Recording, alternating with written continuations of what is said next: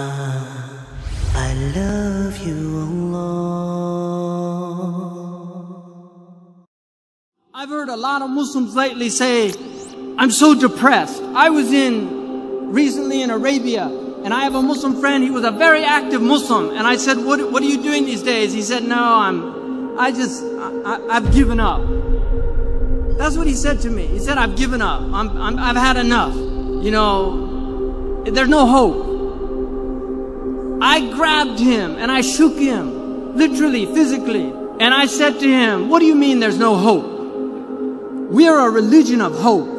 We live on hope because I believe in the promise of God.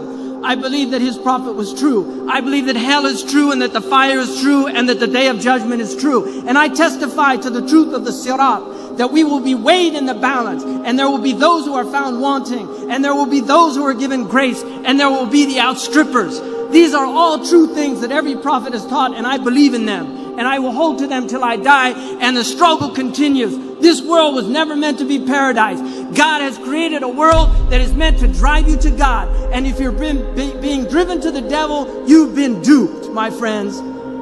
Because all of the hardships that you suffer in your life, if you believe in God, you will find those rewards on the day of judgment. I was in Abu Dhabi. A taxi driver said to me, I said, where are you from? He said, Dar'a. And I said to him, I hope that your family's safe. He said the house caved in on them. My father was killed. He said to me, I've worked 12 years. Every month I sent everything I could back to my father to build that house. And it was destroyed. I feel like my whole life is a waste. I said to him, Ya akhi, بالعربية احتسب عند الله والله كنت في بر بوالديك. You were in filial piety to your parents.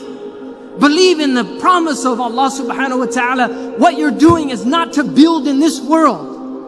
من بان لهذه الدنيا فقد خاب ما بنى.